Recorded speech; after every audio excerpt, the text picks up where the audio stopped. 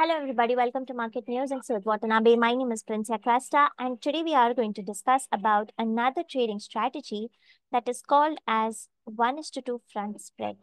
Now, now this trading strategy is being given to us by Options IQ. And to get access to these trading strategies on real-time basis, all you have to do is simply subscribe to optionsiq.substack.com. So yes, in our previous videos, we have already discussed about what is 1:2 front spread. It is also been called as vertical spread. And this strategy is usually played when the investor or the trader is slightly bullish and the maximum value of a front spread is usually achieved when it's close to its expiration. So like I mentioned, all you have to do is long at the money call and too short at the money plus 100 call of BankNifty to the nearest weekly, nearest 100 strike for T plus 1 with one trading day remaining for the weekly expiry. So the statistics here shows that since 2016 onwards, there were around 407 trades out of which 315 were wins, which is a 77% of winning rate. The average expectation here is 30 points.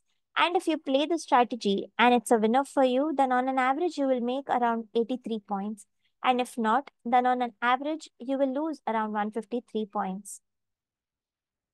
Max win here is 599 points and max consecutive wins are 15 trading days in a row. Max loss here is 530 points and max consecutive losses are 4 trading days in a row. Looking at the profit factor, it is 1.82, which means for every $1 you lose, you could have made around $1.82.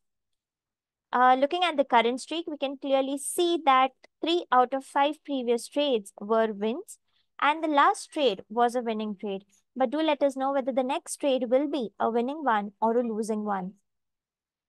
Looking at the total points versus the benchmark, we can clearly see that just by playing the strategy, you would have made around 12,117 points versus the benchmark of 29,007 points.